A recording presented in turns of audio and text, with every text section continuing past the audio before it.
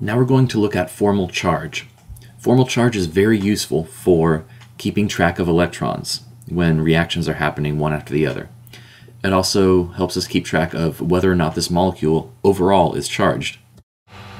You'll see that formal charge applies to one atom at a time within a molecule, as opposed to the molecule as a whole. So you might be asked something like, what is carbon's formal charge here? Now, with carbon, it's almost always 0, or sometimes +1 in a carbocation. Y'all ready for this? Formal charge is found by taking the number of electrons in the element that you're examining, the element of the atom you're examining, minus the valence count it currently has. Now, what this means is the red number in the periodic table up here minus what I'm about to explain valence count is. We'll learn by doing this example. Let's look at ammonia, NH3. You should know from the Lewis dot structure video that you fill up the outer atoms first. Give hydrogens all 2, and we have 8 electrons, so there's 2 left over. Everybody's happy. Now we only look at the formal charge, as I said, of one atom at a time. Right now we're going to examine nitrogen.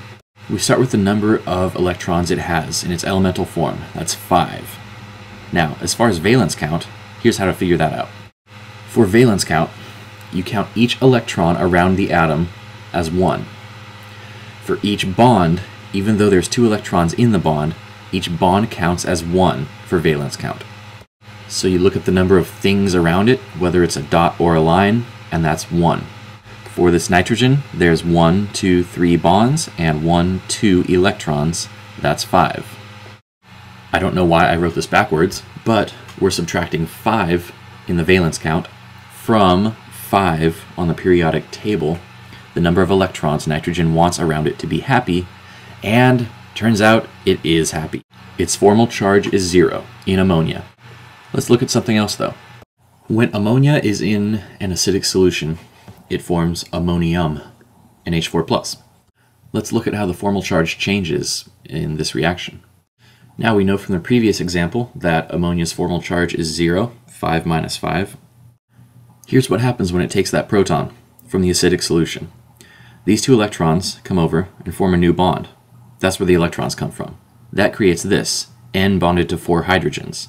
Now, the formal charge of this is still 5 minus something, because nitrogen is always 5, and this time there are only 4 bonds around it. Although there's the same number of electrons there, there's 4 bonds instead of 3 bonds and a lone pair. So it's 5 minus 4. That means nitrogen's formal charge is 1. To show this, we write a +1 right next to it. Now once you take the formal charge of every atom in this molecule and add them up, that's the overall charge of this molecule. Now let's look at one of the hydrogens around this. Hydrogen's number from the periodic table, the number of electrons around it that would make it happy, is 1. It has 1 bond around it, so 1 minus 1 is 0. This hydrogen's formal charge is 0, and of course they're all equivalent. This example shows a very important point. Charge is always conserved among reactants and products. Notice with the reactants, there's a neutral molecule and a proton, a +1 charge.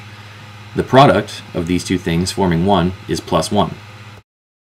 Now that you know Lewis dot structures and formal charge, the only thing left to do is to combine them to figure out what the best Lewis dot structure is for a given compound. It's going to be so much fun, you won't even know what to do with yourself. You'll be like this guy, yeah!